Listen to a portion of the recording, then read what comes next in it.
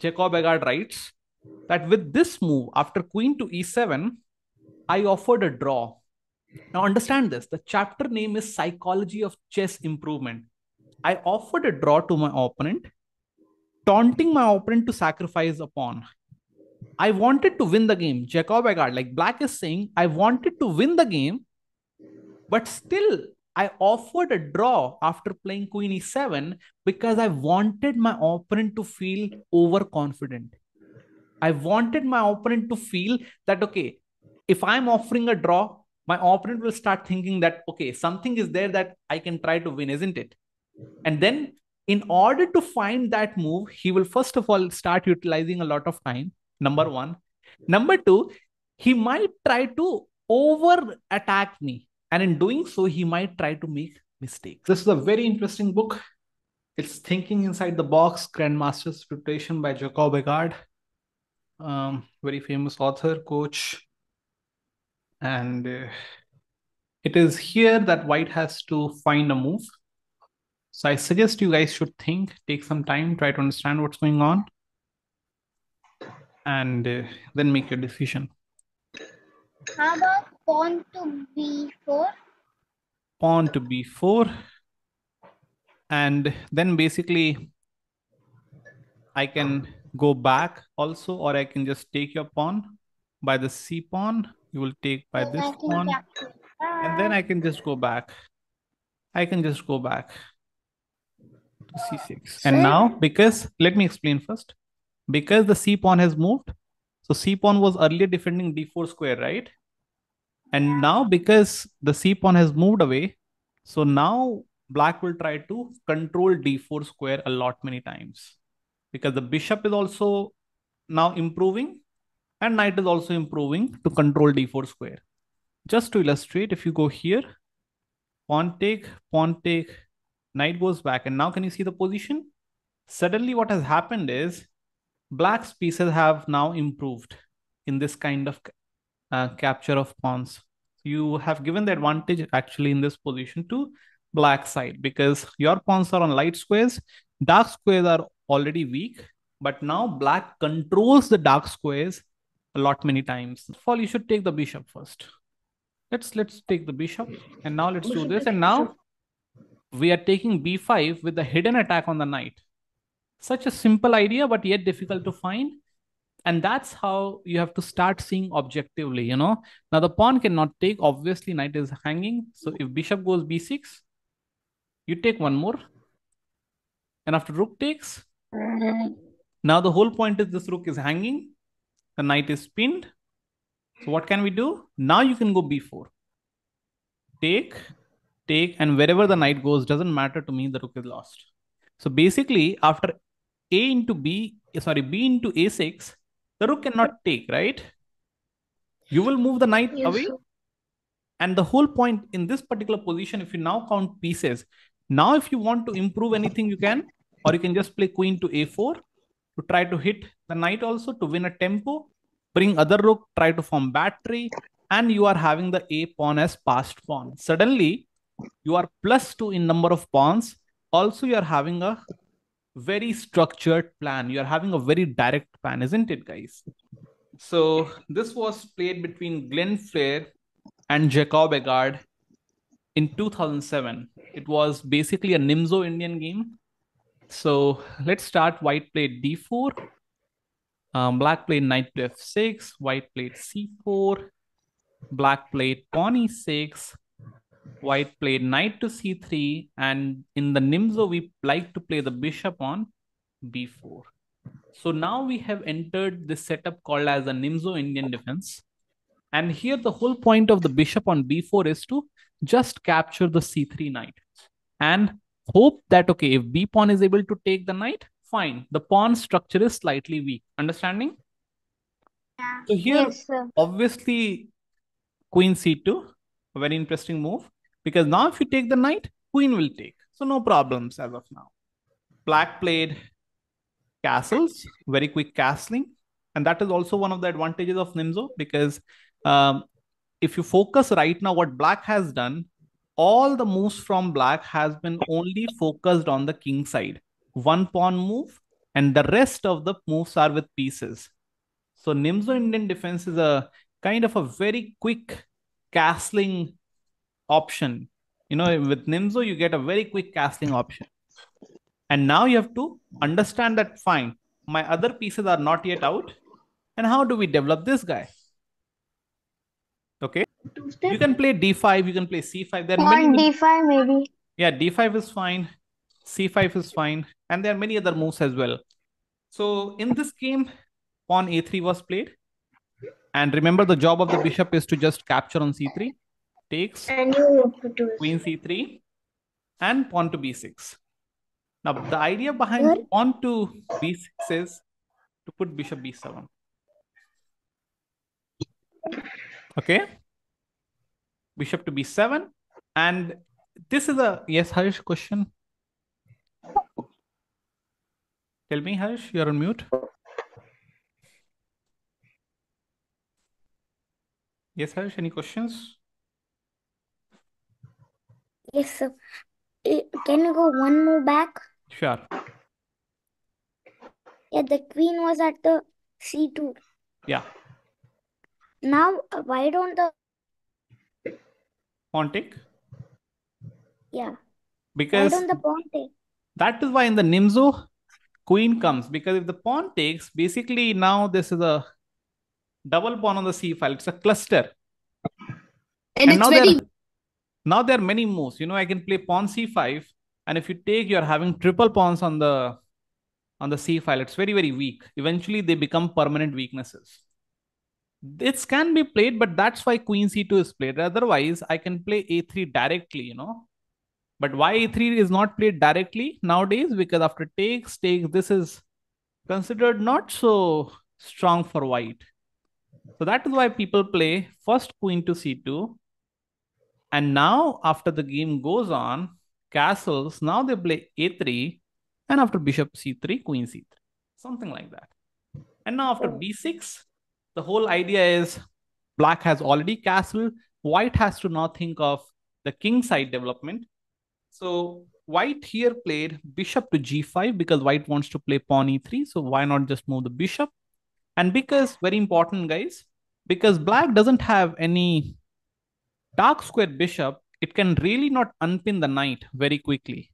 That is also one of the things to understand here. That if you don't have a dark square bishop, bishop g5 moves are very, very strong. Okay. So after bishop to g5, bishop b7, pawn e3, everything normal going on. And now comes a new move, pawn d6. And this is like, going back to modern chess. This is like going back to modern chess where you have to play knight to d7, bring queen to e7, bring rooks on here and here, and then try to take a break. Either pawn e5 is generally most important break. Sometimes we can also think of c5 breaks. And this is, kind of a confusing thing. Like, what is going on right now? If you notice carefully, guys, who is having the center control? White or black? Of course, white. Of course, white. And black is not even fighting for center right now. Black is not even fighting anything for center. Black has just given up center to the opponent. But in return, what has black achieved? Black has achieved very nice bishop on this open diagonal. That's why black is not intended to play d5 so quickly, because black don't want to close down the bishop. And black has also castled up quickly. Yes. And black has also done quick castling. So everything going nice for black. Only one thing is not going nice for black is the center control. So let's see how the game turns around. It's knight to e2. Move that is not the best. Basically, knight f3 was supposed to be a better move. And then nbd7 as decided. Queen to d3. And rook to e8. So we are now just completing the setup from black side. We have completed the setup from black side. Now, why knight e2 is basically played in the center. White pawns are on dark square, and we are controlling light squares very nicely. Okay. So that's why they want to keep a knight somewhere on g3 or c3 to at least have a fighting piece for e4. Knight comes to c3 and queen to e7. Everything, black is just completing the setup, you know. Black is just completing the setup. And now in the book, I must read for you guys. In the book, actually, Jacob Aagaard writes that with this move, after queen to e7, I offered a draw. Now understand this. The chapter name is Psychology of Chess Improvement. I offered a draw to my opponent, taunting my opponent to sacrifice a pawn. I wanted to win the game. Jacob Aagaard, like black is saying, I wanted to win the game, but still I offered a draw after playing queen e7 because I wanted my opponent to feel overconfident. I wanted my opponent to feel that, okay, if I'm offering a draw, my opponent will start thinking that, okay, something is there that I can try to win, isn't it? And then in order to find that move, he will first of all start utilizing a lot of time. Number one. Number two, he might try to over attack me. And in doing so, he might try to make mistakes. So he writes that, but at the same time, I knew that my opponent would not be interested in a draw. See, such a nice, psychological tactic, a mind game that he is playing good chess, decent chess. Everything is going nice right now. White has a small advantage because white has a center control, but Aagaard accepts a draw. Like he gives the offer of a draw, knowing that his opponent will not accept it, but still he offers just to provoke the opponent to make mistakes. Moving along, white played bishop to e2 because white wants to complete development as well. And here, pawn to h6 was played to kick the bishop. Now, I have already told you guys that because black doesn't have a dark square bishop, this pin is very strong. So obviously, you guys tell me, should white capture on f6 or should white play h4 or should white play f4? What do you guys think? We can go bishop to f4. f4, h4, okay, fine. Now see, try to understand. Black really wants to go away from the pin because if black had a dark square bishop, black would have placed the dark square bishop on e7. It is white who wants to keep the pin. Black will be super happy if white plays bishop f4 because now is anyone pinning the knight? No. But white played bishop h4 just to maintain the pin and try to annoy Sir, black. Yes. now black can play pawn g5. No, you don't want to open up your king side too much. Oh, You don't want that because later on what will happen, this queen is eyeing like this. It becomes way too risky to play like that. After that, if he goes bishop g3, just to illustrate, after g5, you go back. And now suppose if you try to take up free pawn, I attack you, you come back all the way. And now see, this rook is looking at your king. And how will white try to destroy the structure? White can play pawn to h4. And where will now he will try to castle? Long side. And this is very risky for black suddenly. It's very, very risky for black. Just to illustrate, if you take the pawn, if you do this mistake, you can just as well resign the game here. Bishop to d6. Queen is gone. Check on the king. Discover. And here, black went a bit greedy. In my opinion, capturing this pawn is fine. Many people do that. Even if you don't capture the pawn, the mistake, in my opinion, is playing h6. Why h6 is a mistake? Let's try to understand this once and for all. Who has a bishop pair right now? White. Black doesn't have a bishop pair. If you play pawns on dark squares, guys, you don't have a dark square bishop to protect these pawns. And suddenly, after, suppose if you play a normal move, and he plays a normal move, and suddenly this g4, g5 becomes very, very strong. This becomes super strong for white to just, capture the pawn. Now, because there's a h pawn, you cannot even do anything. You cannot even move the knight because you will lose the queen. You have to capture, and the moment you capture, the g file becomes super open. Are you guys able to understand this? yes, sir. Okay. So now in the game, what happened after bishop h4? Bishop g2 was played. Rook to g1. comes back to b7, and now white long castles because the rook has attacked here on the g file. Knight to f8, hoping to play knight controlling this, knight controlling that. So you need knights. Whenever you see that, the king is getting hunted by the opponent side, you want really the knights to be closer to the king. You don't want the knights to be far away. Now, this knight is not so useful as of now. Why? Because of the annoying pin. So you want to move the queen away. You want to move the queen d7, but suddenly if you move it right away, there's a mistake. Suppose if I make a random move, if you do it right away, bishop to f6 comes with tactics. It's pinned. So what you want is you want to play knight h7. And now you want to move the queen to out of pins, like queen to d7. And even if it takes, what will happen? Other knight will take. Knight to f8, pawn f4 did happen. And here, pawn e5, which was the mistake of the game. This is basically the first time the mistake happened.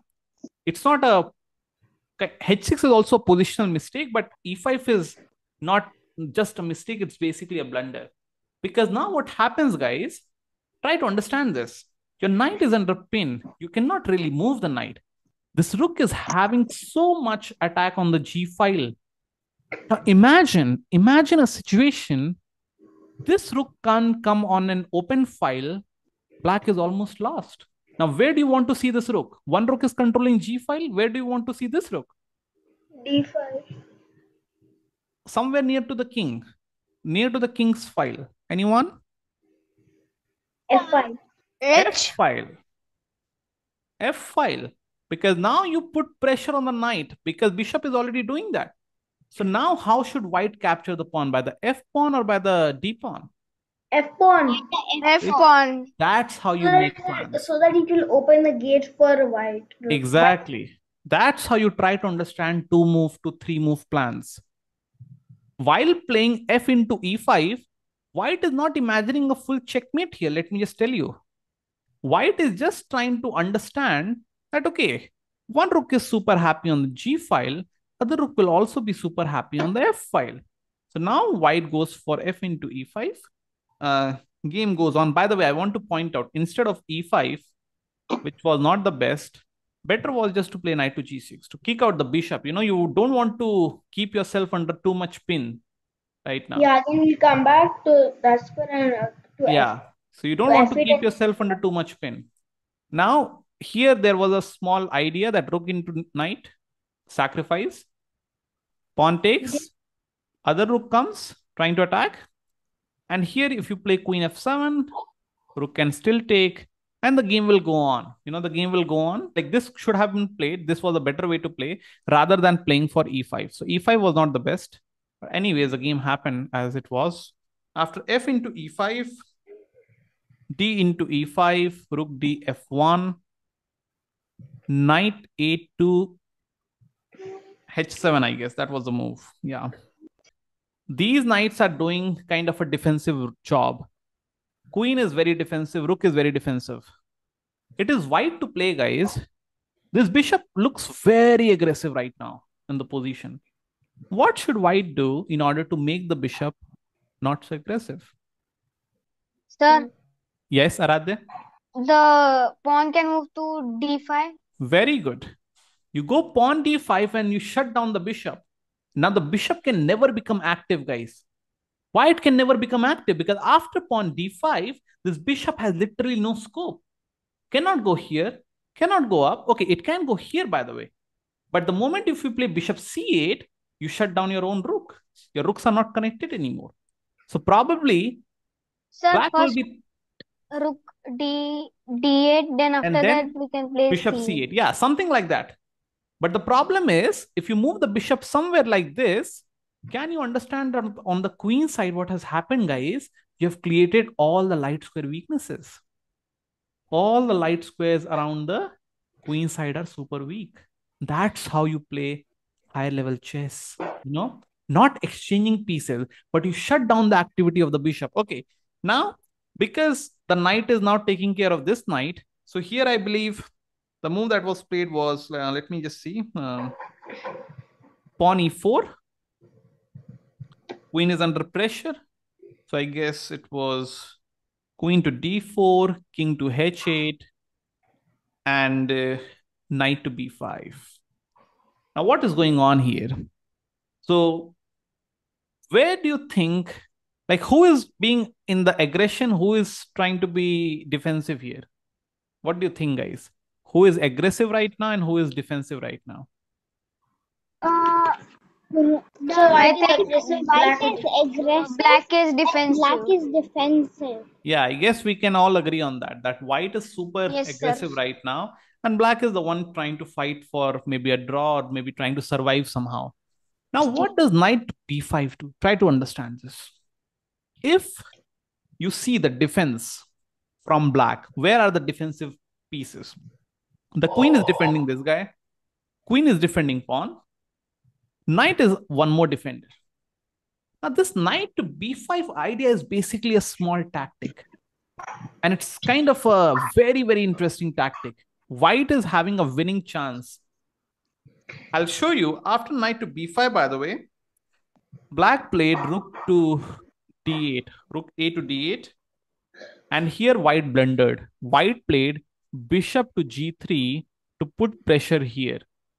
But if I just ignore that move, bishop to g3, this is where, you have to understand that when you are having so much pressure, when you are thinking of attacking one side, the role of knight b5 is not to, try to basically win the a7 pawn.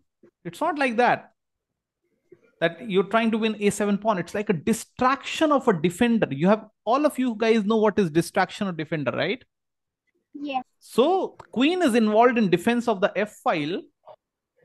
And now how can we remove the queen away, far away from the king? You will open up this position because you're having so much attack here, so much attack. This is like unstoppable attack, by the way. Sir, maybe knight c7. Fantastic, Aradhya. Very nice. You just go knight c7 directly. And now the queen will take, obviously. It's a free knight. Why not? Why not? It's a free knight. Why not? I want to point out, it did not happen in the game, but this was a line which became very famous. And that's why this game was, this game got a chance to be published in various articles when it was played. So here knight to c7 was the move. Very double exclamation move. Knight takes pawn, queen takes knight. And now how do we destroy defenders one by one? How do we start destroying defenders one by one? Sir, yes. Rook f6. Fantastic, Aradhya. Very nice. Rook into f6. That was. Rook into f6. Very, very nice move. And now what's the catch? The catch is, suppose if now here black can play a couple of moves, by the way. Black has also a very interesting move. The queen is basically pinning the pawn, right? Because this pawn is under pin and bishop is attacking here, black can play rook into d5.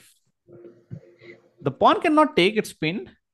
The queen can also not take, guys, because bishop is guarding. You'll lose the queen. Now white has a very interesting move. Let's see who can find it. White to play. How do you make sure that rook d5 is not a great move? It looks like a great move, isn't it? Looks like a new move from nowhere. It came from nowhere, isn't it? Nobody expected rook d5. But how do you make sure that this is a wrong move? Now try to understand. We want to do into d5. What is the problem? What's the problem with queen? Yeah, the bishop. So you try to do some, you try to interfere with the defense. You try to plant a piece of white and the bishop cannot be able to protect the rook on d5. There is rook to c6. Very nice. Blundering. No, it's not a blunder. It is again a super move. To plant a piece, you do interference here. And now you also go for checkmate here. Now, instead of rook d5. So distracting them. Exactly. It looks like a fantastic move, but it's not the fantastic move. Now, suppose if I play knight to f6. Now this is again one of the ideas. Now who can find another brilliancy, another brilliant move here? Take knight by the bishop, maybe. Yes, bishop takes knight is obviously a way to win, but there's something very direct, very direct. Turn. Rook g7, king g7, queen f6 check, and then I can go h7. I can survive maybe somehow. I can survive. Looks like a good move, no doubt. But maybe I'm surviving here somehow. The greetings knight. Yes, yes. Very nice. Queen sacrifice. Queen takes f6. Now, obviously, it's forced to take. Otherwise, you're getting mated very quickly, right? You're forced to take. And the moment you take, you have to figure out bishop f6 check. You have to see that. The rook is controlling all the squares. And now it's like a windmill. It's like a windmill. Just 1 second.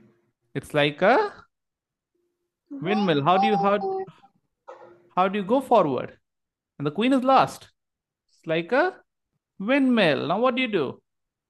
Take queen. Take the queen. Now what's going on here right now is basically the bishop is under attack, yeah? Suppose if I move the bishop somewhere, I don't know, maybe somewhere like this, let's say. Now what should you do? Come on. Bishop take rook. Bishop take rook. Very good. Take. And now what do? Now you start counting. Once the thunderstorm has gone, you start counting points. After rook to a7, you start counting points. What's going on in the game? Okay, after this, we can just go back basically. So what's going on here is, guys, that basically 1, 2, 3. All 3 pawns are disconnected. And white has 1, 2, 3, 4, 5, 6 pawns. So it's like +3 already, provided less islands. Who will win the game later on?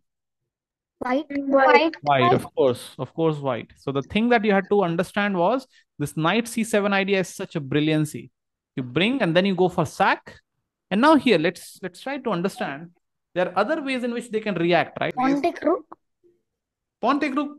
Okay, pawn take rook is, again, I guess you can go for, okay, let's do this. Pawn take rook is basically, I guess then you can come with check, isn't it?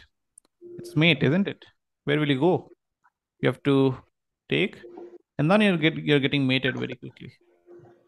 You're getting checkmated very quickly. After rook f6, he can play probably, okay, queen h2 is one move. Queen h2, trying to attack this rook. That's again very aggressive. Very aggressive. Here and also attacking the bishop. Yeah. Something like that. So it's like, it looked like a, oh my God, what has happened suddenly? So now you are taking the 2 of the bishop. Yes. Yes, sir. Like, also the e2 bishop is family fork. Attack. It's like family fork, isn't it? Everyone is under fork. So it's white to play. And again, think of checkmating ideas. Yeah. And how about, I'm thinking of rook to g7, but it's just a blunder, so. Why it's a blunder? There. Then what can we do? I have no idea. So what about you create double attacks later on? So you want to go f7, but he will take, right? So why not just bishop h5? My goodness, what is this crazy idea? Oh. My goodness. Now if he takes, completely finished game. This is just over. This is just bye-bye. See? Yes, Srishti. Can I go back to that position? Oh, yes, sure. No, not this. We were taking by, I believe, queen h2. Yeah. Yeah. In here, instead of queen takes bishop, queen can do check. Queen can do check how? Huh? Like this? By going, yeah. Yeah, that's completely fine. So I can hide some checks, yeah? So I can just hide somewhere. Maybe something like just go here. I'll hide myself because you have to defend this double check. You know, it's not like you're just getting one check. Check you again? You want to check me again? I'll now hide permanently. No more checks on me. And now the whole point is, Let's even consider that after this, why not just take? Now this is again collapsed. Again collapsed. You just come Then we inside. take with the queen. Yes, you just come inside. And now what do? Queen to Queen to, sorry? F7. F7. Queen F7, Queen G7. Now what do? G6. First go G6. G6. And now he'll go back. And now you can go F6. Yes. Such beautiful combination, isn't it? Guys, you have to start looking for Sir, you can take that bishop. That's the fun part. If he takes this guy, checkmate. So sir, why don't the queen take queen? It's pinned. It's pinned, Harsh. Oh yeah. Oh. It's pinned. So he will take. Oh yes, sir. I know. Not possible. And if he takes that, not possible because it's pinned. So he can do nothing. You just had to take the bishop. That was the only trick. And now whatever they do, like they can take this, but now this is just finished. Sir, I forgot that it was pinned. If they do something else like this, and now you are fine, you're happy now, you can probably, maybe now you can just take, yeah? And after takes, I guess, what do we Again, do? checkmate. Checkmate-ish. Like we can just protect ourselves. And this is completely fine because they are having and two then rooks. We can just promote by the pawn. Yes, take pawn, win, win in the normal way. Go back, push, completely winning position.